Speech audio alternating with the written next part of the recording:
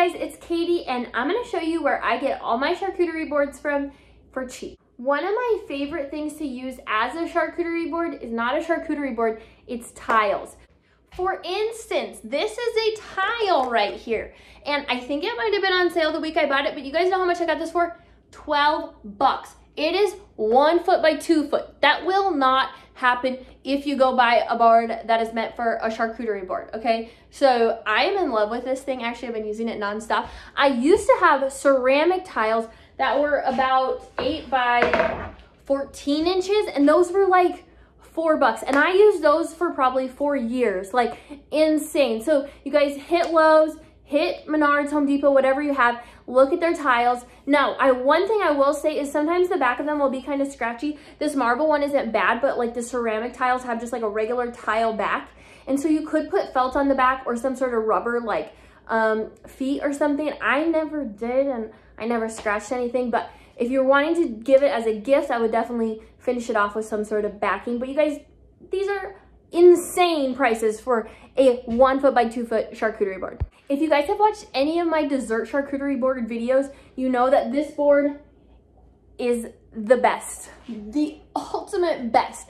I got this board for $12.99 at TJ Maxx, and you guys, TJ Maxx is a wonderful place to get cake stands and boards. The problem is I can't really like link anything for you, but you guys just go check it out, or Home Goods. I would assume, I don't have one, but I'd assume since they're like sisters that it would be the same thing. But you guys, the deals you get, and like this, yeah, this has been a tried and true for me, but check them out. They have a lot of good deals, and they have a lot of options, at least mine does. Next option is a DIY option, and you guys, this one is a huge one. It has a 2 foot diameter. Now, I learned how to make this from Catherine at Do It on a Dime, and I'm gonna link her tutorial below. Now, I will say, the only thing I'm not so sure about this one is it's not super sealed. Now, you put mineral oil on it, okay?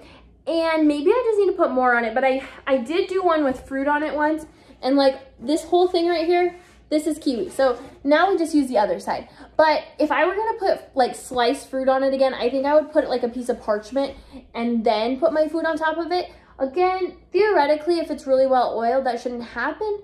But then I feel like my food is oily. So again, I'm not a DIY expert, but I did do this. You just get this like from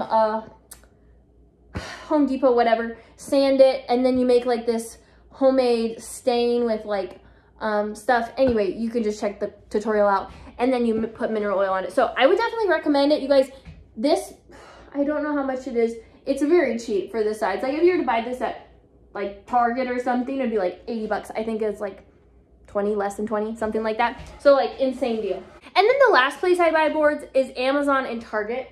This is an Amazon board. You guys, Amazon and Target, like they have nice stuff, but like you kind of pay for it. So really the tiles, TJ Maxx, and the DIY options are my favorite. Editing Katie here, and I realized I totally forgot one of the categories I wanted to share, and that's unconventional. You guys can use stuff around your house, whether that's like a cookie sheet or a pizza stone. You guys, pizza stones look beautiful, especially with like rustic type things. And then like a large plate, like anything you have, like get creative. There's tons of things that aren't necessarily boards that you could use for a board. I hope that video was helpful. Check out this video on how to plan the perfect dessert board.